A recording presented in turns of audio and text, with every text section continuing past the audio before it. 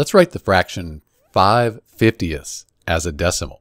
So this fraction here, 5/50ths, we could simplify this further because 5 divides into itself and 50.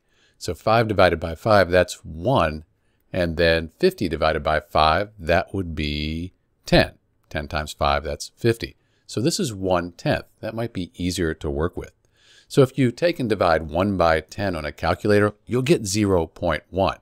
So 5/50ths or 1/10, they both equal 0.1.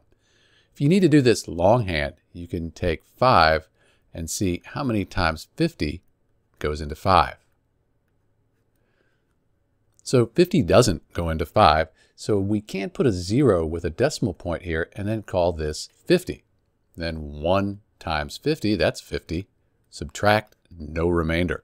So, like we found before, 5/50ths, fraction, that's equal to the decimal 0.1 or the fraction 1/10. These are all the same thing. That's it. This is Dr. B. Thanks for watching.